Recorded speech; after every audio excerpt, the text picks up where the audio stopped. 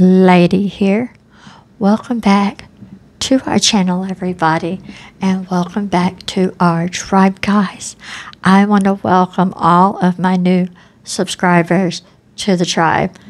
Guys, right now I'm going to start on part 2 of the Stolen series, reading the book written by my good friend, Rebecca Petty.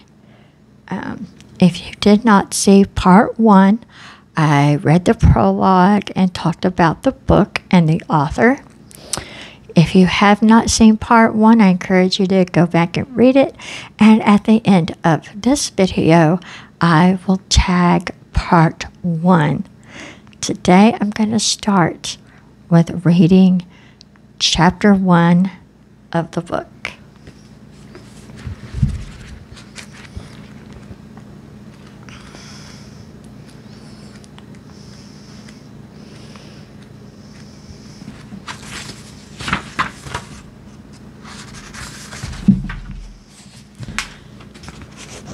Chapter 1, Saturday, May 15th, 1999, 2 p.m. It should have been a beautiful day. A cake, 4 candles, balloons, and a bunch of kids running around the play place at McDonald's. Laughter and screams of delight, presents, smiles, and a hug from a friend. Small shoes lined up on the shelves, leaps into the ball pit, a place that brings squeals of pleasure from children and cringes from parents who know that socks, french fries, chicken nuggets, and bits of hamburger lie beneath the sea of colored balls. Kristen's 4th birthday party at McDonald's is a success. She was especially thrilled that her best friend, Victoria, is there. The 2 girls had attended preschool together since they were 1 year old. Victoria, a little girl with dark hair and shimmering blue eyes, giggles as she takes my youngest daughter by the hand and pulls her towards the play place.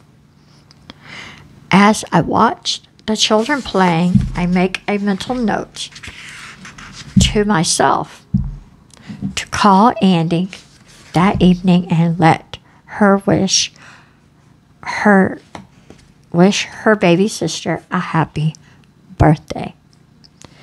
Andy, my 12-year-old daughter, had recently decided that she wanted to live with her father for a while after her new baby half-brother had been born.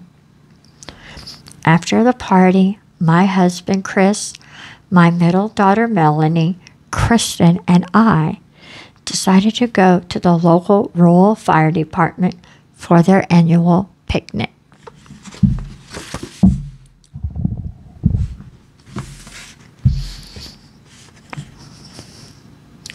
My mother, Ann, an emergency medical technician for the rural town of Collinsville, Oklahoma, had insisted that it would be a great way to end the day.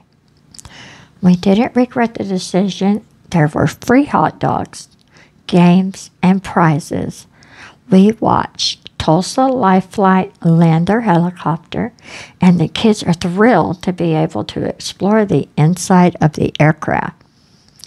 One of the paramedics from the flight service asked if it is okay to take Kristen for a helicopter ride, since it is her 4th birthday. She looks at me with anticipation. Would you like to take a ride in the helicopter? Yes, can I? She asks. If you want to, I say. She nods. The pilot scoops her up in his arms and whisks her away. The helicopter blades begin to churn frantically as the chopper lifts off the ground. Kristen waves to me with her chubby baby hand. My hair whipped wildly as I watch her little face peering from the helicopter window. It grows smaller and smaller the higher it goes. The dust and debris whirls like an Oklahoma tornado. The craft hovers momentarily. She is waving and smiling when the aircraft shoots forward.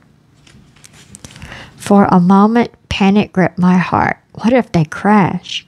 I could never live with myself if anything happened to one of my children.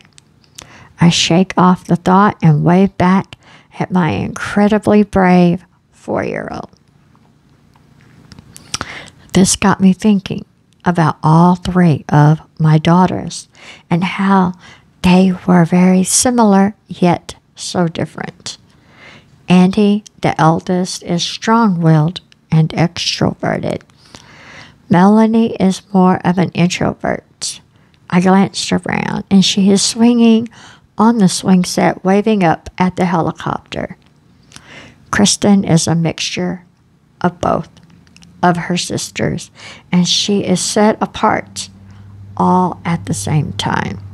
Genetics is a strange thing. I watched the helicopter become a dot in the sky, and my mind wanders back 12 years to the beginning of the road of motherhood for me. I was 16, a kid, when I missed my period, and lo and behold, the pee stick turned blue. I was pregnant. I was much too young to be running around having unprotected sex. It was September 1986.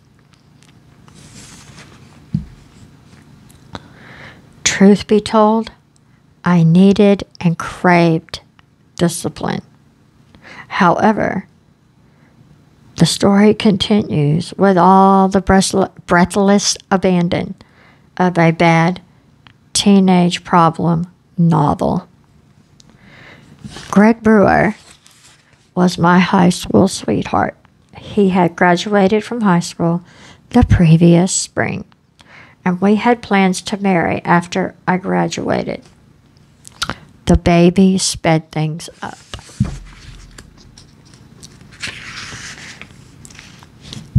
After the drama of telling our parents that I was pregnant and calming everyone down from the fact that I had ruined my life and would never go to college or even graduate from high school, I have since done both. I gave birth to a little girl at 6:06 p.m. on April 10th, 1987. We named her Andrea Nicole. One of the first things I noticed was her small nose, a tiny nub, settled on the tip of her face. I inspected her body after she was born and was in awe that something so precious and so wonderful had been entrusted to me. Giving birth was the most painful thing I ever experienced, but quickly forgot when they laid my 6-pound, 4-ounce daughter in my arms.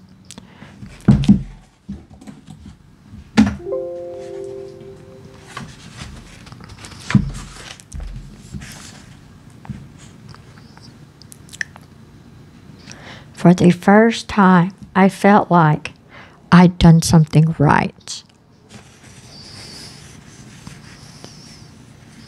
And I knew the birth of this child would impact my life in a huge way. I just had no idea at the time how huge that impact would be. Andy was 20 months old when I gave birth to a second daughter, Melanie. Turns out the 2 girls were the only good thing that came out of that shotgun marriage. We divorced after 4 years of marriage. After the divorce, I left Arkansas with the girls, and life was pretty good for the three of us. We moved to Collinsville, Oklahoma, a suburb of Tulsa.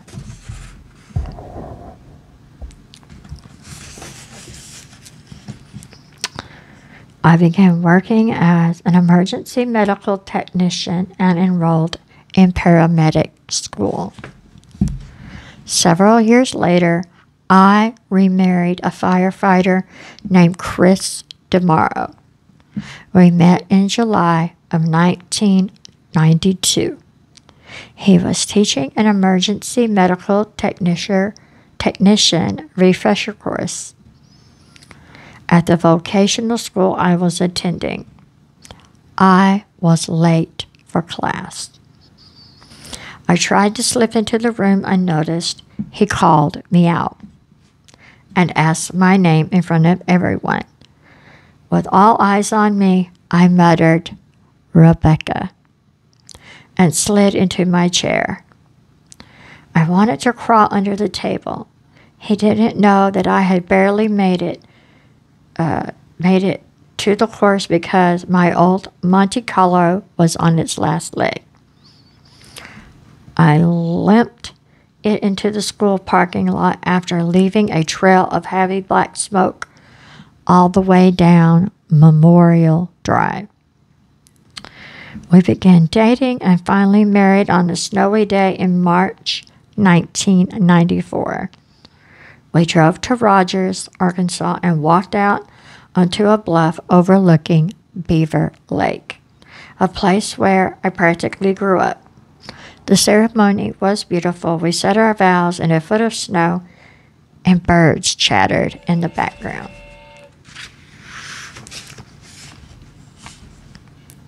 On May 15th, 1995, Chris and I had a child of our own.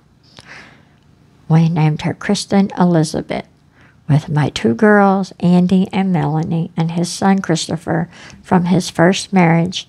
We became a blended family. Our family had many good times together. We built campfires in the backyard, roasted hot dogs and marshmallows, and ate until we were stuffed.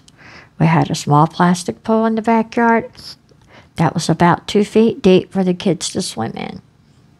One day, I looked out the back window, and Chris was in the pool with the kids. Being 6'3", he took up most of the pool, but the kids didn't seem to mind. They were jumping and splashing and having a great time. They rode on his back like he was a majestic sea monster, and the smiles and laughter were plentiful. I snapped some pictures of those golden moments. Then I brought them some homemade grape popsicles we had made from Kool-Aid. Chris ate one along with the kids, and they sat on the lawn to dry off. Our Cocker Spaniel lady jumped around licking popsicle juice off of their arms. It was a picturesque moment. We had many memories like those. You guys, this is where I'm going to stop. Chapter 1, The Book Stolen. This is a true story written by my friend Rebecca DeMauro. This is a true story about her daughter, Andrea Nicole Brewer. Andrea will be forever 12 years old. If you want to read more of this book yourself, you can pick this book up at Amazon. You can get it Kindle, hardcover, or paperback. This is the paperback, and it is absolutely very good quality. It also has photos throughout the book of Andy. This was Andy. There are photos of her in the book. There are photos of her family in the book. There's photos, I believe, of her and her sister in the book. It has all kinds of photos. I have read the book all the way through. This is a very, very important story in history for children's laws and children's rights. Like I said, my friend wrote this book, and it is a very powerful story. If you're interested in me reading more out of this book for you, please comment down below. I can't continue a year-long series. I guess I could. It's up to you guys. But if you want to read this book yourself, and I'm telling you, it is worth it. It also will help my friend Rebecca continue as an author in her writing career. Thank you guys so much for stopping by. I will do another part in this series, part 3, where I will continue to read from either chapter 1 or chapter 2. I'm not going to tell you right now. It's always going to be a surprise. Thank you guys so much for stopping by. Let me know if you want more. Thank you so much. I love you, and I'll be vlogging you later.